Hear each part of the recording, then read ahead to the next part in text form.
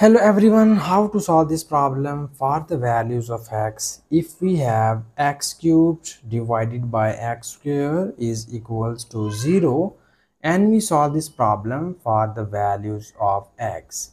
So here first we need to find all the roots of this equation, and at the last we will check that which of the roots are satisfied of the given equation, or which one of the roots are solution and which one of the roots are extraneous root of the given equation.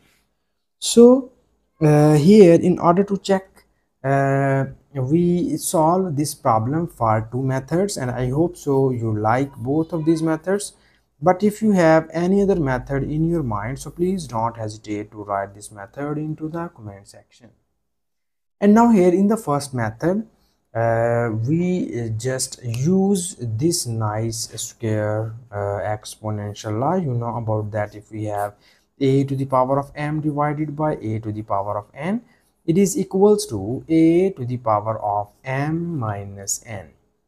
So this means that if you have m and n exponents, then we move the smaller exponent towards the bigger exponent. So in the same case, you see here the exponent of these two terms are 3 and 2, so we move this 2 towards 3 and it will be written as x to the power of 3 minus 2 is equals to 0.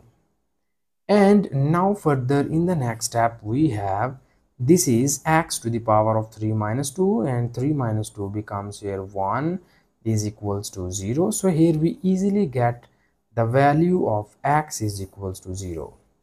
So here you see that we have only one root of the given equation, which is x is equals to 0. And now we check that is this root is the solution or is this root be the extraneous root. So for a verification of the root, we need to copy down given question statement. Here it is x cubed divided by x square is equals to 0. This is our given question statement, and we just substitute the value of x is equals to 0 into the left hand side, and after substituting this it will be written as 0 cubed divided by 0 squared equals to 0. And here we know about that 0 cubed becomes 0 and 0 square is also becomes 0, and this is equals to 0. And now further in the next step we need to focus into the left hand side, and left hand side we have this is the 0 by 0 form. So usually 0 by 0 form is called the indeterminate form. Okay, this is the indeterminate form, or in other words we just say that this is the undefined form. So if 0 by 0 is undefined form, this means that the value of x equals to 0 is not satisfied this question statement. So we conclude that x is equals to 0 be the extraneous root of the given equation. So if x is equal to 0 be the extraneous root and we cannot find any value of x, so this means that the given equation has no solution because we cannot get any value of x here. So from first method we easily conclude that our given question statement has no solution.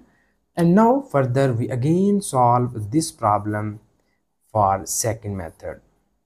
And now here in second method we need to copy down given question statement here, so that the given question statement is x cubed divided by x is equals to 0.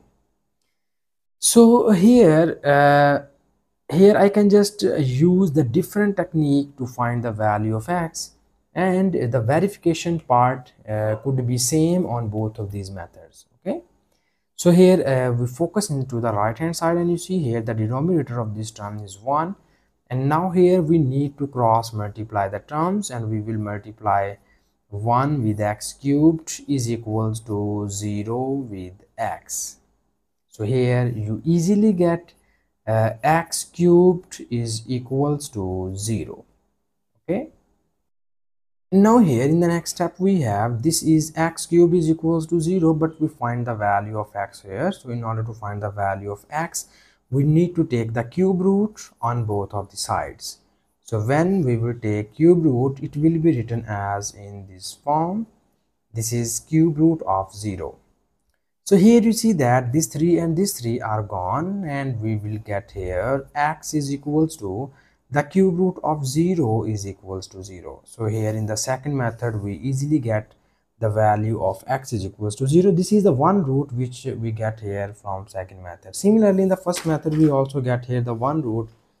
Also in first method we verify the root x equals to 0, and we will say that we will see that x equals to 0 is not satisfied our given question statement. So x equals to 0 with the extraneous root, and our final conclusion is that this question has no solution.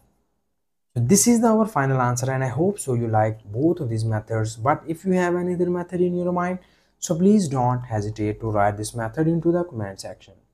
This is the final answer, and thank you so much for watching this video. Please subscribe to my channel for more exciting videos.